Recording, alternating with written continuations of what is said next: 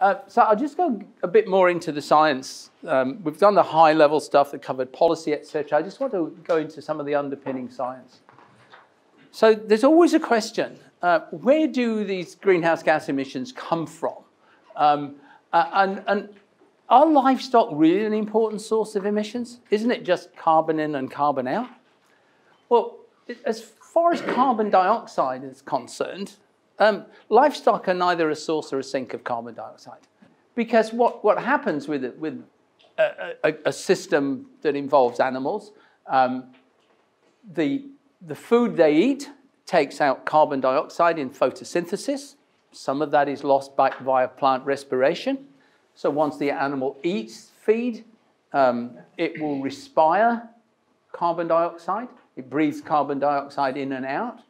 But some of its feed gets broken down, and a group of bugs form methane.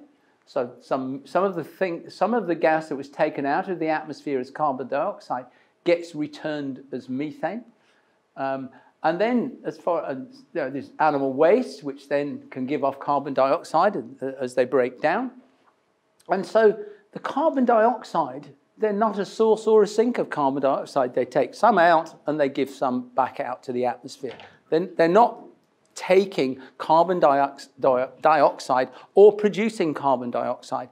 They are a source of methane because they convert some of this carbon dioxide into methane. So if you actually add up all the carbon atoms, they're completely carbon neutral. But they're not greenhouse gas neutral because some of the carbon that was taken out alongside an oxygen atom, carbon dioxide, actually goes back as methane. That's why they're a source of methane, because they bring, in a sense, take out carbon dioxide, but give a small proportion back as methane. There's a marketing campaign here. Cows are carbon neutral. That will just change everything, right? Yeah, unfortunately, that's the wrong unit to use, and that's what farmers keep talking about. And that's exactly what's happened. People misunderstand this. They are carbon neutral, but we're not actually talking about carbon. We're talking about greenhouse gases, and that's the confusion out there. And so I get letters every day. Oh, it's carbon neutral. You don't know what you're talking about. Unfortunately, it's about greenhouse gas neutral, and they're not greenhouse gas neutral. And the same with nitrous oxide. Of course, plants take up nitrogen, and then animals put it back out in the form of dung and urine, and in particular, urine. As it gets transformed in the soil, nitrous oxide is a byproduct, so they're a source of nitrous oxide. So that's why, when we're talking about livestock, we're talking about methane and nitrous oxide, and we don't worry about carbon dioxide at all. The next one I get all the time, I wish I had $1 for every time it's been pointed out to me that I don't understand the carbon cycle. So why don't we count carbon stored in grass? The simple reason is we don't store carbon in grass, not above ground. Because if you think of a tree, we count the carbon stored in a tree, we plant a tree, and over time, the amount of carbon in that tree increases. So it's got carbon in its trunks, it's got carbon in its branches. And so if I look at a time period, I could measure the carbon here and measure the carbon there, and I've got a lot more carbon in that tree over time. It's a store of carbon until I chop it down, if I chop it down. If I look at grass, if I go and measure how much carbon I've got in my grass at the beginning of the year, and then go and measure how much carbon I've got at the end of the year, and I do that every year for 20 years, I don't see an increase in the carbon. Because you might start off, it grows within the year, but as soon as it's grown, the animal's eaten it, and then the animal has given off carbon dioxide, and it's given off methane. So it does not store. You could argue that it stores on about the interval of a grazing cycle. So if I have a grazing cycle of 4 weeks, yes, it stored it in that 4 weeks. But then as soon as I've eaten it, I've given off the carbon that was stored in the grass. So it's neutral. So grass does not act as a store of carbon. So we cannot say, oh, well, I'm offsetting all those methane emissions because I'm storing carbon in grass. You are not. It's a static amount, and you do not continue to increase the amount stored in grass, unlike trees. So that's why we don't count the carbon stored in grass. because it doesn't change over time. Right, I have another little video. So how exactly is methane produced and how does it contribute to climate change? There are a lot of different stories out there, but this is how it actually works. Methane comes from several places, including wetlands, landfills, forest fires, agriculture and fossil fuel extraction. But here in New Zealand, the largest proportion by far is belched out by livestock. It's perfectly natural. Microbes in the forestomach of ruminant animals like cows and sheep break down the pasture the animals have eaten and produce methane. And, well, it has to come out somehow. Well, it's true that methane released into the atmosphere breaks down much faster than other greenhouse gases like carbon dioxide. But while it exists, it has a big impact. Tonne for tonne, methane is actually many times more effective at absorbing heat than carbon dioxide. An emission of methane will mostly disappear from the atmosphere within 50 years. But while it's up there, every molecule traps lots of heat. An equivalent emission of carbon dioxide traps less heat, but stays around much, much longer. Thousands of years, in fact. We'll show you what it looks like. Let's say filling up the board with symbols is equivalent to a certain temperature increase. I'm emitting carbon dioxide into the atmosphere every year. Because CO2 takes so long to break down, every emission adds to the warming caused by previous emissions. The amount of CO2 increases over time and the effects become bigger and bigger. Okay, I'm emitting methane into the atmosphere. Each emission makes a big contribution to warming, but fortunately, we're not emitting nearly as much methane as we are carbon dioxide. So as we do this, Gavin is going to rub out the methane symbols to show they break down at a much faster rate in the atmosphere, and I'm going to continue emitting at the same rate. So if we keep emitting the same amount of methane, the amount in the atmosphere levels out, because the new emissions, by and large, just replace previous emissions that have now disappeared.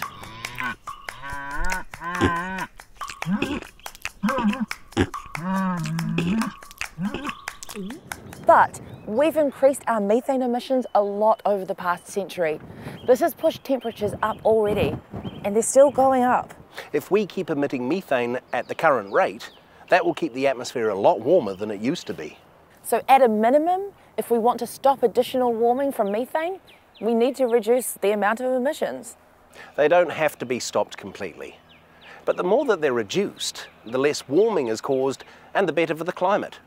How far could we go?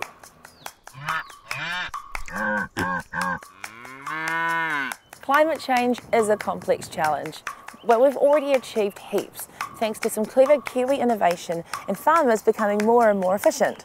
But there is more that we can do. New technology will play its part, but there's more that you can do now. Find out what in our next video. Again, that video is available on the website. So if we just go a bit more into this, how is methane produced? Most of our methane is enteric methane. That's coming out of the mouths of animals. It's a nice headline to say it's farting. Unfortunately, it's anatomically incorrect. It comes out of the mouth. And it arises from this group of specialist bacteria. They're not bacteria, called archaea. They're this separate kingdom. And they literally convert carbon dioxide and hydrogen into methane. They're scavengers, basically, and so that's what they live off. And methane is just a byproduct of that. The same thing happens in stored manures. It's a fermentation process without oxygen, anaerobic, and the same thing happens in waste ponds, etc. You're just creating this anaerobic environment, and of which then produces hydrogen and carbon dioxide, and a group of organisms produce methane. And that's been going on, millions and millions of years, and this naturally happens in all ruminants, happens to a lesser extent in monogastrics. Some monogastrics, including ourselves, do produce methane. It depends on the bug population you have. In non-ruminant animals, things like pigs, the methane tends to arise from manure storage, whereas ruminant animals, the dominant cause is enteric fermentation. Although the balance between the two depends on the agricultural system. If you have an indoor house system where all the material is then put into manure storage ponds, you can get quite a lot of methane coming from manure storage. In New Zealand, where most of the fecal and urinary excrement is deposited onto the ground, we don't get as much from these stored ponds. And once it's, you know, if manure is excreted onto the ground, you don't get a lot of methane from it. It doesn't form this anaerobic process, so it's relatively minor. So for New Zealand, in our grazing systems, it's enteric methane that's the big issue. So what influences how much methane we produce? I often get asked, you know, does a dairy cow produce more than a beef cow? Or does a cow produce more than a sheep? Ultimately, the biggest driver of methane emissions is how much an animal eats. Simply, there's a very strong relationship, and this relationship here I'm showing is just for sheep. I can show the same one for cattle, that as you increase dry matter intake, the amount of methane simply goes up because it's a substrate-driven process. It's a fermentation process. The amount of substrate to ferment influences how much methane comes out. So that's the biggest single relationship. Over 80% of the driver of methane is dry matter intake. And very roughly, under New Zealand conditions, about 21 grams of methane are produced per kilogram of dry matter intake an animal eats. Now, there are some things that influence that. High feeding levels change that. When you feed at very high levels, you have a faster rate of passage of rumen digester. It doesn't ferment as much in the rumen. Some of it ferments further down the gut, in the hind gut, and you don't get quite as much methane. So, you know, if you compared, say, a dairy cow at full lactation, its emissions per unit of feed eaten is slightly less than it would be when it's a dry cow.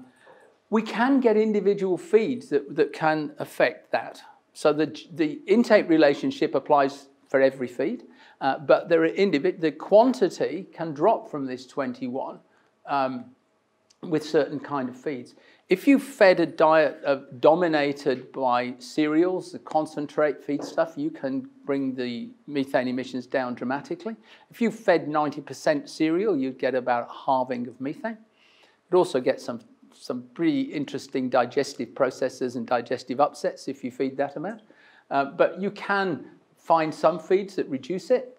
Forage rape actually reduces emissions about 30%, so it's more like 14 to 15 kilograms of methane per kilogram of dry matter intake. And that, forage brassicas in general seem to, but we only have good information for forage rape. Fodder beet, we have got some trials that's showing something like fodder beet actually reduces emissions as well. But at the level of a diet, that's hence I've bolded diet here, you tend to find it's very, very stable, around about 21 grams of methane for the diet. Because if you're going to change the diet, you need big changes for it to move away from that 21 grams.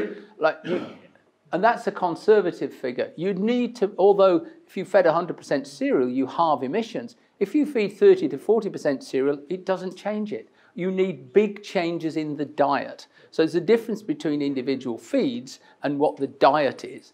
So with fodder beet, we've got some information there, but you need more than 60% fodder beet in the diet. And once you've got more than 60% fodder beet, the amount of sugar in there makes you wonder if you've got subclinical acidosis anyway. So at a diet level, it's actually very hard to change that figure of 21. Now, we've got that figure of 21. It's an approximate figure from a lot of measurements across New Zealand with cattle and sheep and different diets. Interestingly enough, the Australians a couple of years ago did a summary of their trials, and they came out with just over 21. The UK has now adopted a value of just over 21. So for mixed diets, it seems relatively constant at around this 21 grams of methane per kilogram dry matter intake. More extreme diets, it can change it.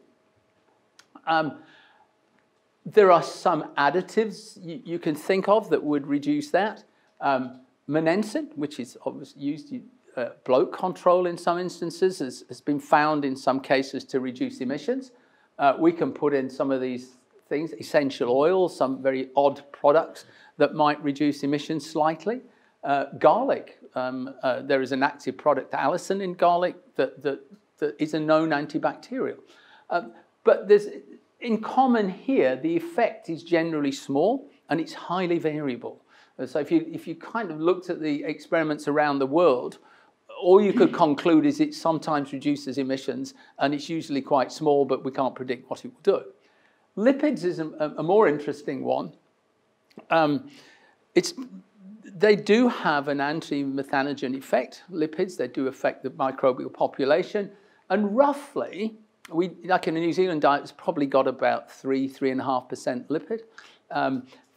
And from international work, if you increase that by 1%, you'd get around a 4 to 5% drop in emissions. So if you could double it, you could argue that we might get about a 15% drop. But the evidence is very variable. For concentrate diets, it seems to work. For diets dominated by forage, it's much more questionable whether an increase in lipids will reduce methane. But all of these, you have to look at what's the economics of it. And the economics are not necessarily very positive on all of these things because they tend to have quite small reductions, but these can be quite expensive to feed, etc. So it's the economics you need to look at as well.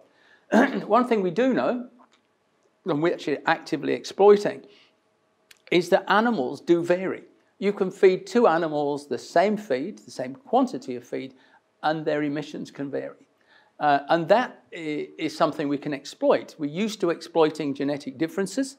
And so we have been working on this. And in New Zealand, we have got the only segregated flocks of animals. We've got a high-emitting line and a low-emitting line.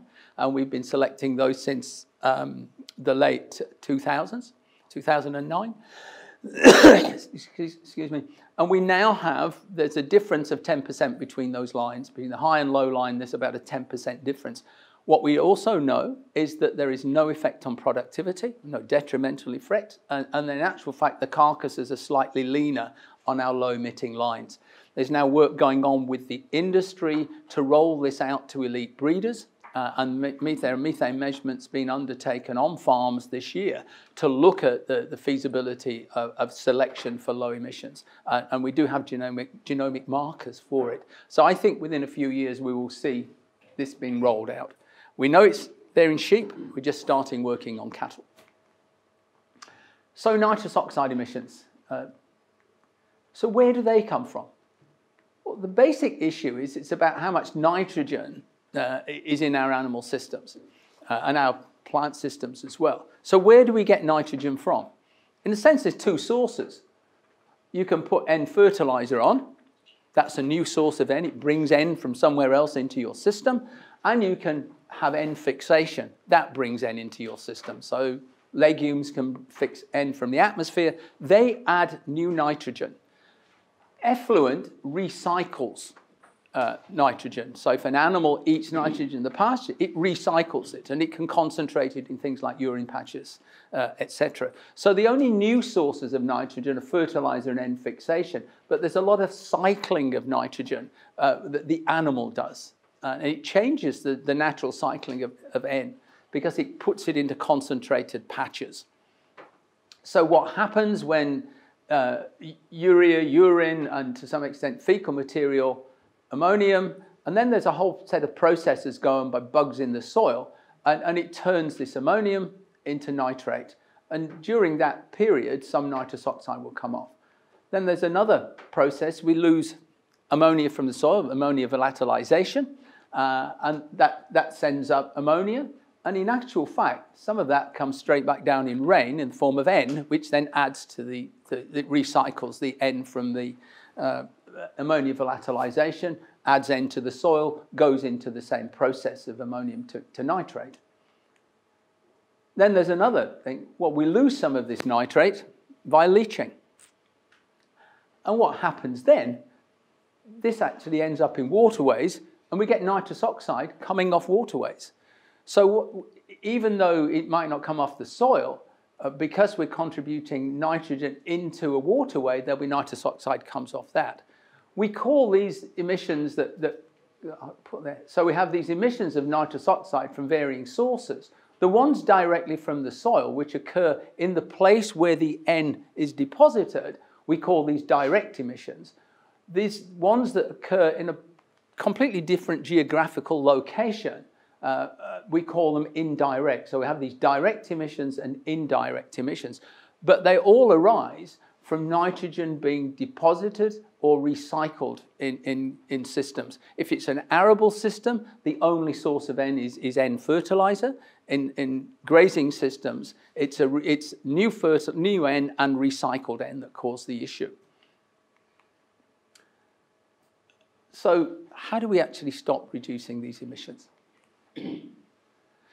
First question, or first issue, is how many farmers actually know what their emissions are? Right, in water, lots of farmers are now trying to calculate it, but how many farmers know what their emissions are? So MPI undertook a survey. This came out earlier this year. Only 2% of farmers know what their emissions are.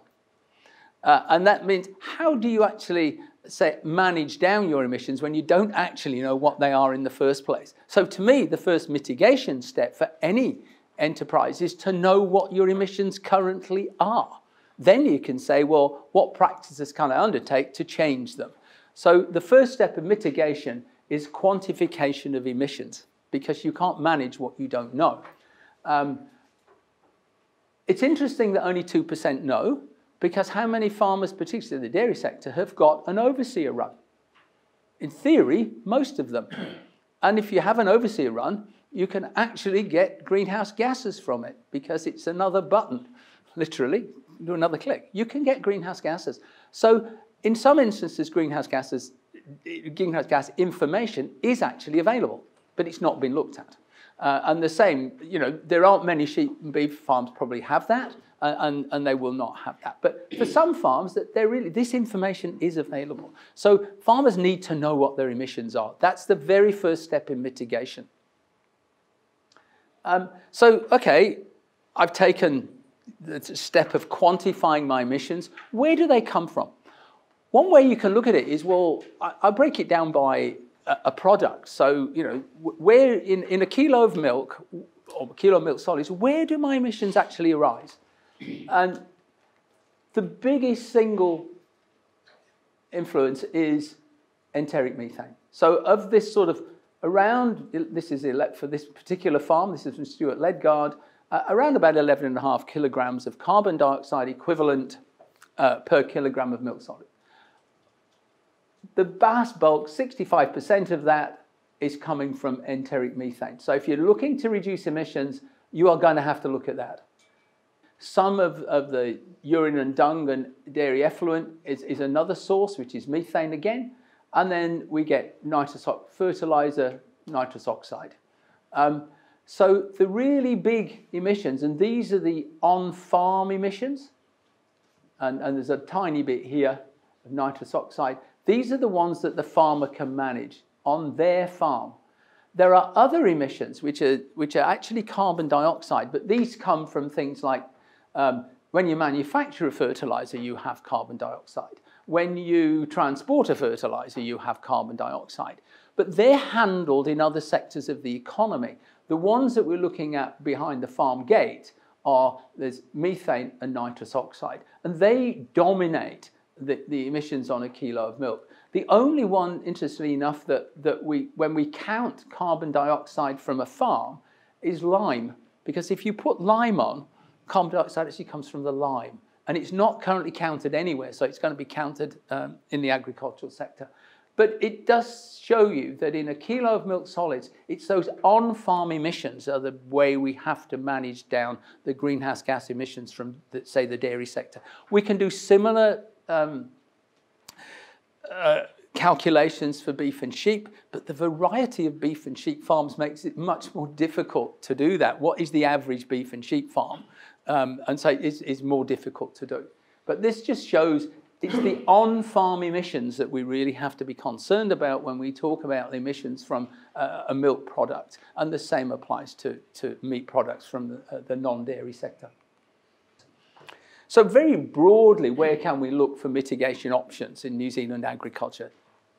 As I pointed out earlier, there's already a lot going on in farm efficiency that is having an impact on greenhouse gases. So that efficiency has been reducing at about, you know, the greenhouse gases per kilogram of product have been decreasing by about 1% a year. So that's, you know, the efficiency is getting better, and that needs to continue. So increases in production efficiency will be a major component of any attempt to manage down emissions. That will happen, and that will happen because farmers need to become more efficient to stay in business, and it's the efficient ones that survive and prosper. But we will need additional technologies. It's hard to see that we could manage down the emissions just by efficiency to meet the targets the government is setting. It needs more than just efficiency. It is going to need some new technologies, whether they're needed today or tomorrow, or whether they're needed in 10, 15 years' time. New technologies would seem to be needed unless we see massive transformation in the sector, which comes on to the last point. There are other things in play that will influence agriculture, you know, the emissions from livestock. Water quality constraints, which may have the effect of curbing expansion and may have the effect of changing land use in some sensitive catchment areas. There will be moves towards low emitting land uses. The current controversy, of course, around increasing forestry at the expense of pastoral land in some parts of the country. Change land use driven by economics. And the other one that is coming to the fore, things like horticulture. They don't take up a lot of land, about 120,000 hectares is horticulture, but it's highly profitable. And there are expansion plans in horticulture. So are we going to see a combination of these things? We'll have greater efficiency, we'll have some new technologies, and we'll see other constraints like water influencing the size of the livestock sector, and we may see land use changes. We have always had land use change in New Zealand, when we deforested to how we've changed land between dairy and sheep. So you would expect in the next 30 to 40 years, that trend will continue because we're driven by economics. So there will be a combination of things that I think will lead to reduced emissions over time. And so what is the potential to reduce? These are some work we did for this organisation called the Biological Emissions Reference Group. This is myself and Andy Reisinger. That was set up to advise the government on what was the potential to mitigate. And so this was a joint industry government. And we formed a small working group to look at this. So this was, again, a joint industry policy government issue that Andy and I were the main authors of. And we looked at existing practices. We looked at things we would term emerging practices. And then we looked at the new technologies. And we compared these against an MPI baseline. Basically, what it says is that with our existing practices, we can make a small change. If I was being generous, up to 10% on some farms. But we need these new emerging practices, you know, low emitting feeds, low methane emitting animals. We've already proven they work. We just need to get them into practice. They would add some more. But if we want to make these big reductions, you know, this is close to halving of our emissions, we need these new practices. So this just said that given what we've got now, we can make some small changes. We've got some technologies that are emerging, which allow us to make some bigger changes. These are already proven at least at the experimental scale. These are being developed. And so in the long run, we will need new technologies, but there are some things that can be done in the short run. That was the message coming really from that Biological Emissions Reference Group. Farmers have been asking, what can I do to reduce emissions on my farm? Well, there are 3 gases we need to reduce: carbon dioxide, nitrous oxide, and methane. But on farm, it's particularly about the last 2. Lots of small steps can add up to make a big difference. The good news is that greenhouse gas emissions from New Zealand agriculture are no longer going up. thanks to farmers' efforts to become more and more productive and efficient over the years. As a result, greenhouse gases emitted per unit of product are going down. Without all this great work, emissions from agriculture in New Zealand would be about 30% higher than now to produce the same amount of food. But we need to reduce emissions, not just keep them steady. There's no magical formula here, but there are several things that can be done on farms right now, and some will have other benefits too. You know your business better than anyone, so you're in the best place to work out which of these are achievable. Here's what some farmers are doing already that you might want to consider for your farm. First, find out what your farm's greenhouse gas emissions are and include them in your planning. Depending on the farm, it might be that some of those options can save you time and money. In a nutshell, methane emissions are related to the total amount of dry matter eaten. Nitrous oxide emissions depend on the total amount of nitrogen going through your farm via feed and fertiliser. So what steps can be taken to change these quantities while still running a profitable business?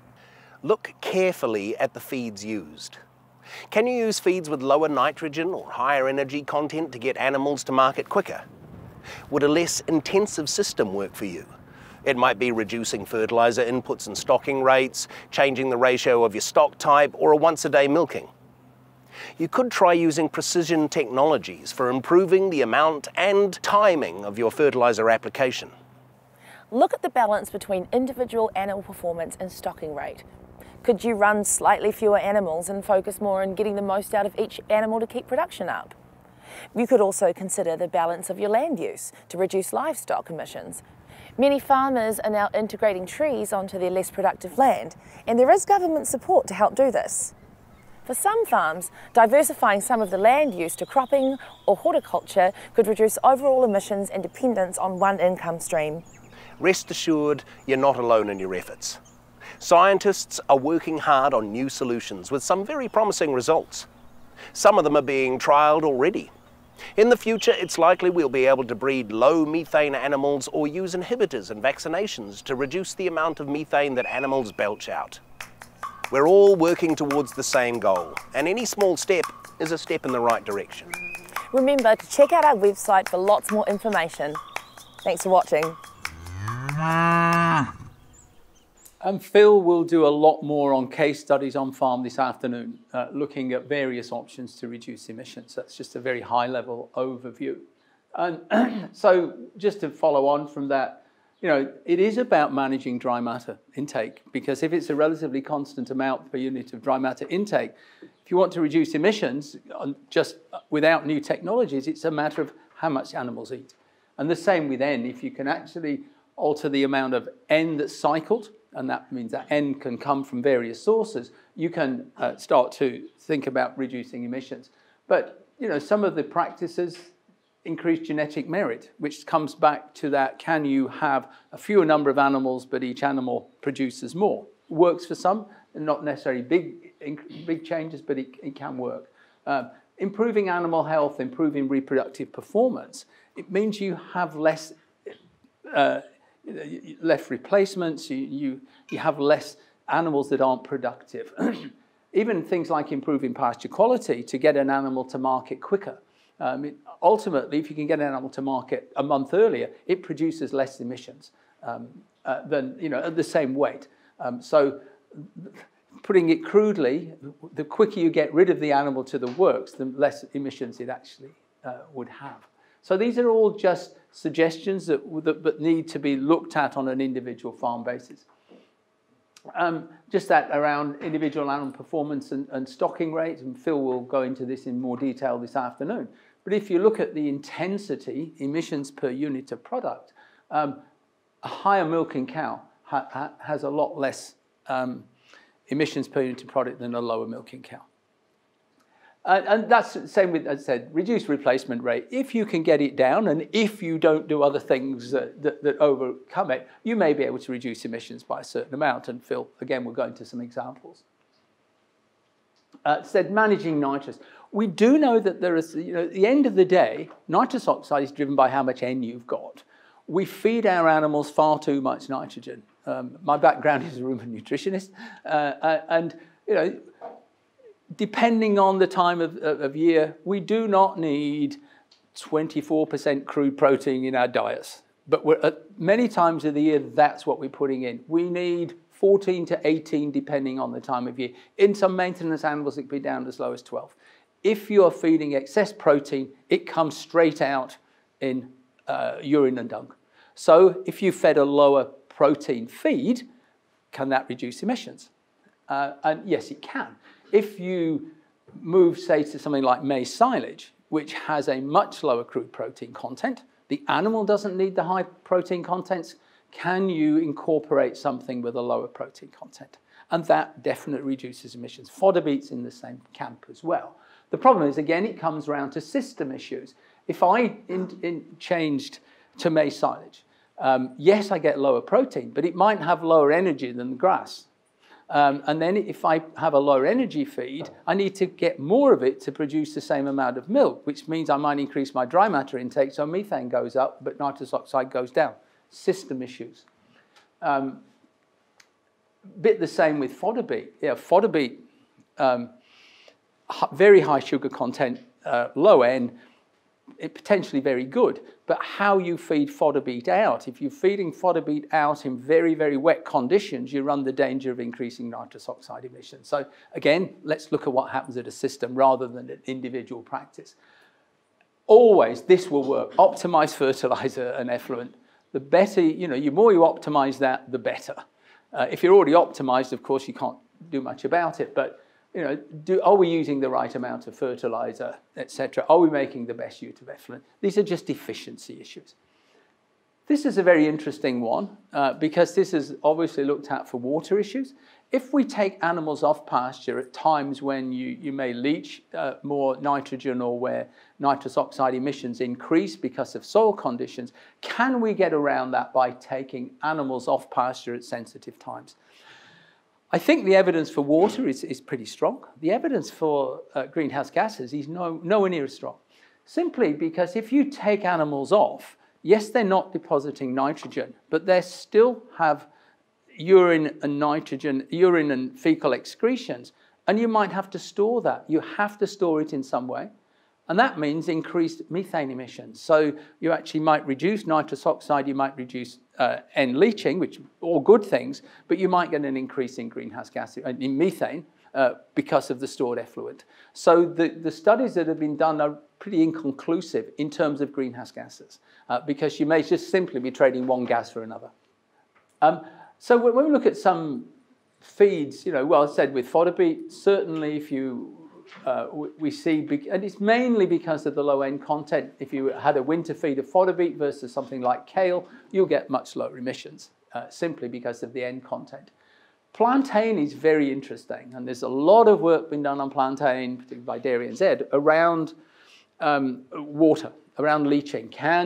Does moving from a straight general grass clover pasture to something like plantain, can you reduce leaching, and can you reduce nitrous oxide emissions? And certainly if you think of plantain monocultures, we do get lower N2O emissions than you do from grass. It's partly because it has lower N in it, but it also seems to create different conditions in the soil such that emissions are reduced. You can put the same nitrogen input onto a plantain as a grass-based one, and you get less emissions even at the same nitrogen input. So there is something other than it just has lower N in its leaves. Is that the DCD type effect? Well, it could well be there's some inhibitory compound in the roots that's exudated or something that is causing this effect. We term those biological N inhibitors. We haven't proven that, but what we have is just measured lower emissions. The mechanism we don't actually understand. And this is, but what we also know is that, yes, if you fed 100% plantain, but in a system, how many people are going to feed 100% plantain? And for how much of the year? So what happens if you actually have a mixed sward that contains your usual pasture species plus a certain proportion of plantain? And what we see is that to get large reductions, you need a lot of plantain in the diet. Once you get to 30%, well, it's somewhere higher than 15, but at 30, you get quite big reductions here. And then that does depend, any reduction depends on your ability at the system level to keep these high levels of plantain in. And that's the really big question. Can you maintain enough plantain at the system level to bring these benefits for both water and nitrous oxide? Any difference in methane? Interesting enough, we do have some evidence from one trial. Well, we've done 2 trials with plantain. One showed nothing, and the other showed a massive reduction with plantain. Unfortunately, the baseline, it was compared with silage.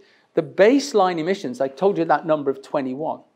We got 34 as that baseline emission with pasture silage. And as we increased the quantity of plantain up to, I think we got to 60%, it went down to about 21. So we're not sure whether there was something in the silage that caused this very strange spike. And there were also some issues with the measurements and some issues with the feed intake estimates. So we're repeating that trial, and that will take place in March down here, but in much more controlled conditions. So at the moment, the jury's out. I very much doubt it because we don't really find many of those types of feeds reduce it, but we're double checking that one. We're also checking, because of this change, obviously it does something in the soil. We're looking if it changes soil carbon as well. So we have work going on in the Waikato that's looking at soil carbon cycling as well, because it's changing microbial processes. So what's the net effect of that change in microbial processes? So this is, ongoing work. So what I said, that there is this need for new technologies. What are the technologies that we actually have on the horizon? And just to summarize, low-emitting sheep.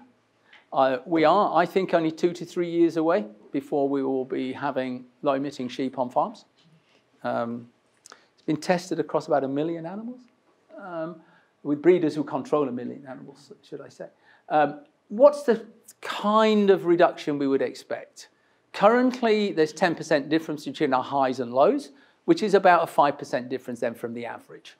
And our breeders tell us it can go higher than that. Optimistically, they've said they think they could get a 20% difference. There is a bit of a caveat. What's the mechanism by which this happens? And the mechanism is that we get an increased rate of passage and a big drop in rumen size. We've dropped rumen size by 20% within 3 generations. That's a very big change in rumen size. And you wonder, how far can that go? We still want ruminants to process fibrous feeds, process cellulose. Do we compromise that if we actually shrink the rumen size down too much? So is there some limit that we don't want to go below for rumen size? Do we, on the other hand, create a woolly pig? It becomes more of a monogastric with fur. So we do wonder about what is the limit there. We haven't met it yet, but we do have concerns around the physiological basis of that trait. Still got a gene marker? Or how? Yeah, got a genomic marker. Yeah. But we need to confirm the genomic markers in larger numbers, because as you start with these, we've got small flocks, but we now need to go out to the industry to confirm the genomic markers. That's what's happening with beef and lamb New Zealand now. So what about low-emitting cattle? We're only just starting with that. So we now, my research centre is working alongside LIC and CRV, and we're going to start a testing program in their young bull program. So they actually test young bulls, and those young bulls that are tested by those 2 breeding companies sire the majority of cows in New Zealand. And there's about 350 in total, and we're going to start measuring emissions from these young bulls. And then we will monitor that progress and whether their offspring reduce emissions. It will be a long-term program. In short term, we can focus on about 350 bulls. In the long term, to check whether it's working in the national herd, we will probably have to measure about 10,000 animals. This is going to be a big job. So this has been done, very strongly in conjunction with the industry, and the industry is very favourable at the moment. Obviously worried about, do you get any negatives from the production side? Do you affect prolificacy? Do you affect health traits or whatever? But we can't at the moment see any downsides. You do have to look at, well, if you introduce another selection trait, how much do you reduce selection pressure on these, the other traits already? So there's still a lot of work going on around that. But we're pretty optimistic that this can be introduced within that time frame. Because it does feel quite counterintuitive to have a smaller rumen, right? It does, and that's why I said I've put some caveats around how far you can go. But what we've done is digestibility measurements, and we can't see that the digestibility is going down. My own view, is that when you look at the evolution of ruminants, they in actual fact evolved on very poor diets, and diets that actually contrasted very strongly. In some seasons they'd be very poor because there was no grassland management. And so herbivores actually evolved under quite fibrous feeds. We're in actual fact feeding herbivores much higher quality feeds than they evolved on. So there is some flexibility in processing these much higher quality feeds than they evolved on, such there is probably, you can reduce the rumen size up to a point without affecting anything because it evolved for different feeds than we are giving it now. That's my explanation. Whether it's true, I don't know, but it seems to be borne out. We are not finding a drop in digestibility. We're finding a rate of increase in passage, but you can still digest high quality feeds down at the lower gut as well as in the foregut. So we'll wait and see, but I do have a wonder about how far can you push it, but we'll wait and see. So the cattle program's just starting.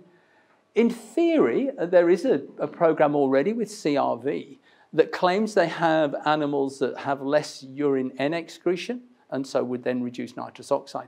Unfortunately, it's actually what they're using to gauge that are proxy measures of nitrogen in milk, and they actually haven't got rigorous measures of whether there is less N in urine and less urine production. It's still a proxy trait, and there is a big program going on funded by the government and the industry. So in theory, you can actually now use a bull that supposedly got less N excretion. In practice, I don't think we would say anything about nitrous oxide because we haven't seen the data yet. But in theory, you could select for low N emitting animals, but I think we're a bit away from that in practice. It's pretty closely related to BW, right? Yeah, it's hard to know, but I saw the evidence and it was so obtuse, it was difficult to draw too much from it. It looked to me to be exactly what you should be doing research on to find out whether it was true, but you couldn't really make any claims about it yet until we got a lot more information. So I think it's a good research program, but I wouldn't like to draw any conclusions from it. Methane vaccine.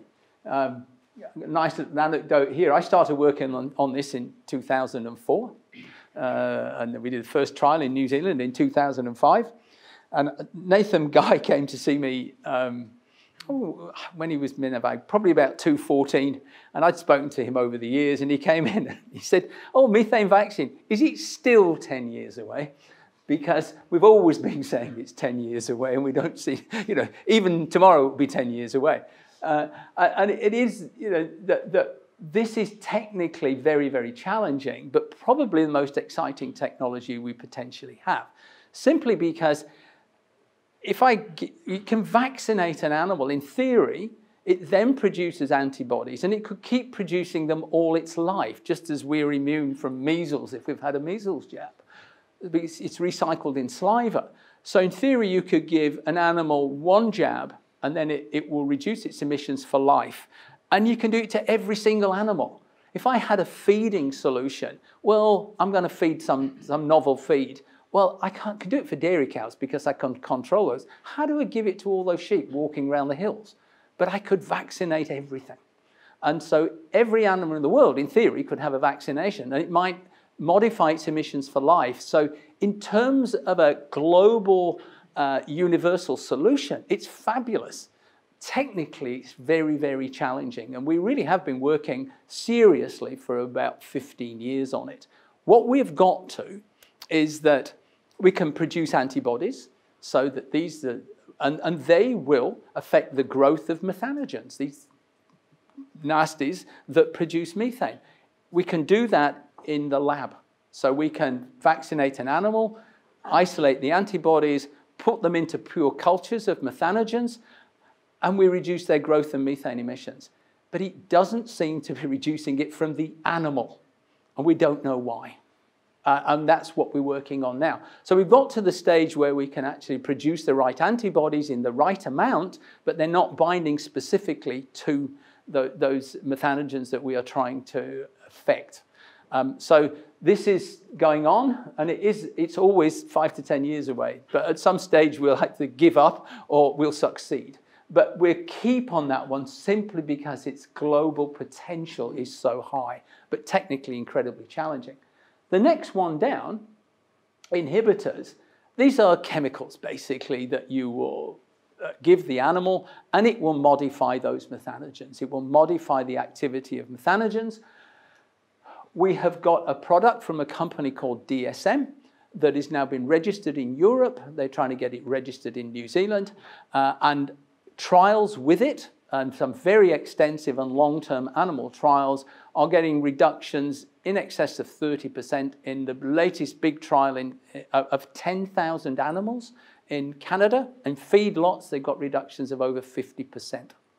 And that's seemingly without compromising animal performance. They say feed efficiency is increased. I haven't seen the published work on that, but I've seen the published work on methane reductions.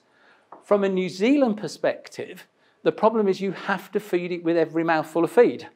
It breaks down very rapidly in the rumen. If you fed it now, in an hour and a half time, it's gone. And such that if you, say in a dairy cow, you might better feed it morning and afternoon milking. Its reduction potential is much, much smaller, closer to about 6%, because it breaks down so rapidly, it's not working on a lot of the feed. So what the company is doing now is working on slow release formulations, so that you may feed it once a day or twice a day, but it is gradually released. So they're looking at coatings for it, things like that. The alternative is to do things like, can I put it into a bolus? If you think of zinc capsules, you think of Captec boluses. Could you put it into a slow release bolus so that it released it gradually over time? The problem with that particular product is that the quantity required really makes it completely non-feasible to put it in a bolus. We have put it in boluses, but it lasts about 14 days, which means you can't be putting a bolus in every 14 days, but some of these coatings could do that. That's this product, and that is the closest to market, and I think we'll see that on the market, particularly aimed at confined animals, feedlot systems, intensive house dairy cows. That will come onto the market in the next couple of years. We don't know the economics. We haven't seen any pricing yet. But an alternative is some work that's gone on in New Zealand that was led by the Pastoral Greenhouse Gas Research Consortium. I co-funded some of it, where we have also got some inhibitors as well, and they are undergoing long-term animal trials. And they work at a much lower concentration. So we focused on things that work at a very low concentration that could then be encapsulated into boluses with a target of a couple of 100 days. They're just going through trials now. They're a long way away. We're probably where DSM was in about 2013, and it's taken them a long time to get where they are now, because then the amount of evidence you need in terms of things like both the efficacy for greenhouse gases, toxicology, safety, all take a lot of time and a lot of money. And then you have to manufacture these things. Only a global company can actually have the resources to manufacture them in the quantities you need. So you do need then global partners. So although in New Zealand we might develop something, it would need a global partner simply because of the quantities you would have to manufacture. The kind of quantities we use them in, you buy them at the laboratory scale, very expensive, but you need to produce them in industrial quantities very cheaply. But I think what we have done, and the great thing about inhibitors, yes, some will come on the market. We've shown them to be effective, and that's the issue. We've actually shown that you can knock out methane without affecting performance. And that is a big breakthrough to actually show that, because there were some theoretical arguments that if you knocked out methane, you would decrease fiber digestibility and have a detrimental effect on the animal. And that does not seem to be happening. And so that's why that proof of concept is very, very important. And I think within 2 to 5 years, you'll be seeing products on the market in New Zealand that allow reductions. Now, in some systems, 30%, that doesn't mean it reduces emissions across the economy by 30%. Then you might have seen a heck of a lot of stuff around a couple of things. You know, have we got low emitting feeds? The two that have been very well publicized, a lot of arguments, oh, haven't we got a genetically modified ryegrass that's going to change the world? No, we have not. What there are programs to increase the lipid content of ryegrass. Lipids, we know in some circumstances, reduce emissions, and so there is a development program, genetic modification, to increase lipids. We know they've had success at the individual plant scale, and now they're looking to see if they can have success in increasing lipids at a much larger field scale. There have been no animal trials where this material has been fed to an animal to find out if it reduces emissions.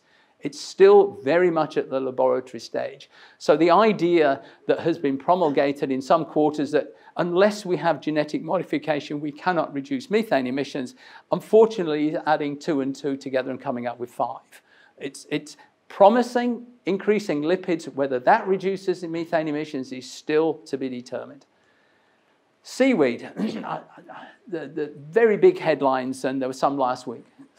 So there is a red seaweed, and I always forget its name and can't pronounce it, that reduces emissions. And I'm absolutely convinced it does. We did some work in 2011. The reason why, it produces naturally 2 chemicals, which are halogen compounds. One of them is dichlorobromomethane, and the other one is bromoform. We have known for 50 years that these products reduce methane. Chloroform is of the same chemical group. We know chloroform, and I've worked with chloroform to reduce methane. Absolutely convinced it reduces methane. There's no issue about it. The problem is these are nasty chemicals. They are not nice chemicals. Dichlorobromomethane is a banned chemical. It's banned under the Montreal Protocol. You cannot produce it globally. It is banned. Now, something produces it naturally. Is that okay? So we took the decision, in discussions with the industry, we wouldn't want to proceed with this because, these are ozone-destroying chemicals, and ozone, is something we don't want to destroy. They're also carcinogens. They're known carcinogens for humans, and they're nasty products. So we've always taken the decision, well, we're not sure about that because there's a consumer acceptability. I have no issues that it will reduce emissions. Is it going to be acceptable? And then you've actually got to produce the stuff. The work so far has been done with a tropical seaweed, this red tropical seaweed that grows naturally in Hawaii, will grow off Australia. It doesn't grow naturally here. We do have a temperate variant of it, but can we produce it? I just sat down and worked out that if we wanted to reduce emissions across the dairy herd by 10%, we'd need 13,000 hectares of seaweed. So we've got to figure out how to grow it. We'd have to dry it, process it, transport it. And so is it a practical solution? And is it an acceptable solution? So yes, massive amounts of publicity. It will reduce emissions if you feed it. I have no doubt about that. Whether it's acceptable to feed it, from both an animal perspective, an environmental perspective, and a human perspective, this is nasty stuff to work with. You can pick up a signal of the chemicals above where the seaweed's growing. So I think it becomes not an issue whether it reduces emissions. It's more of an issue, is it an acceptable way? Now, we may have to accept risk that a lot of these things, they can be carcinogens, but if they're fed in small amounts, it may never induce cancer. But it's that perception issue that you have to worry about rather than the actuality. DCD was taken off the market because it was found in products. But it was found in absolutely minute quantities, and it is not a dangerous chemical. So it was not the actuality of whether it was dangerous, it was the perception of whether it was dangerous. So all of these have to do that.